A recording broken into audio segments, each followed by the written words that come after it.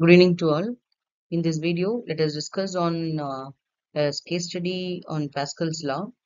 So, Pascal's law states that the pressure to an enclosed fluid, which means inside when a fluid is filled in a container, so what will happen is the pressure applied to a fluid inside a container will be transmitted without a change in magnitude to every point of the fluid and to the walls of the container. So, yeah, what is the actual meaning is the pressure at any point of the fluid inside the container will be same, equal in magnitude. This is what Pascal's law states. So, according to the Pascal's law, the pressure applied remains undiminished and it is equally distributed in all directions throughout the liquid. So, hydraulic machines such as hydraulic press, hydraulic brakes, hydraulic jacks are some of the examples of Pascal's law. Printing machine, pressing machine, or the day-to-day applications of Pascal's law. So, why is Pascal's law important? So, first, we should know that the change in pressure determines the property of the fluid, and which where the temperature is also considered. So, what actually works on Pascal's law is the magnitude of the pressure within the fluid is equal in all the parts.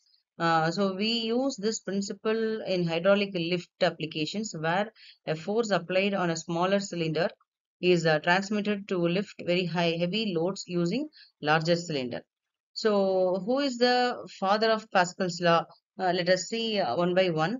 So, Pascal's law, as we discussed now, it states the thing like a pressure applied to an enclosed liquid is transmitted equally to every part of the liquid in the container. And see, this is a small pictorial representation wherein the pressure is transmitted by the liquid and the pressure applied to a small piston. So see here, it is even though the piston size of the piston is small, the pressure force applied is equally distributed into the fluid. So who is the father of Pascal's law? Blaise Pascal, a French mathematician, physicist, inventor, and writer.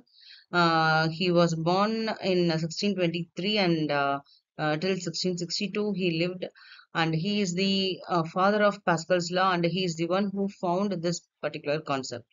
So he studied the fluid pressure in 1600, and especially the thought and the invention in this aspect happened into his mind when he pressed a closed bottle. Okay, so this is how Pascal's law came into existence, and this is the another pictorial representation. Pressure applied to any part of an enclosed fluid is transmitted undiminished to every point of the fluid and to the walls of the container. So here, what we can see is the equation or the formula for calculating this particular pressure is force by area. So the ratio of force to the area in which the fluid is filled. This determines the pressure force. So these are all the applications of Pascal's law. A few applications, that is hydraulic lift, hydraulic jacks, hydraulic brakes, hydraulic pumps. So these are all the images related to these applications. So this is a hydraulic lift wherein the hydraulic lift is used in four-wheeler automobile sectors for servicing the vehicles. So here inside this the hydraulic lift, hydraulic fluid will be there, and original force applied is like this. So it will compress the fluid, and here it will rise, and it will lift the object or the vehicle which is placed here. So the second force is 10 times the original force. So Pascal's law is very applicable in hydraulic system.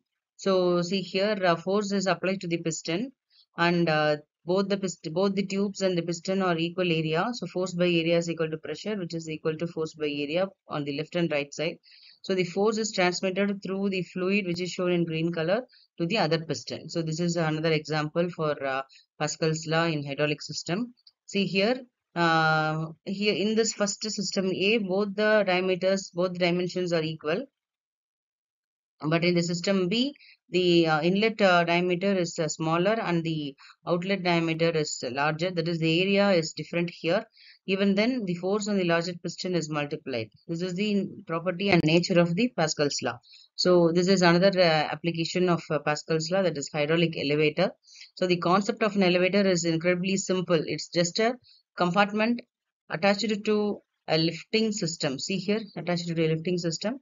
So we have to tie a piece of rope to a box, and we have got a basic elevator. So they need advanced mechanical systems to handle the substantial weight of the elevator car and its cargo. So this is explained and given in a simple form, but nowadays many latest technological aspects have been incorporated in the hydraulic elevator. So there are many types of elevators, but all the elevators are working with the help of a hydraulic fluid and under the Pascal's law principle. So these are all some of the examples and images of Pascal's law application. So transmission of pressure in a liquid, hydraulic brakes and hydraulic jacks. So this is how Pascal's law works. So let us see the another case study in our next video. Thanks a lot for watching.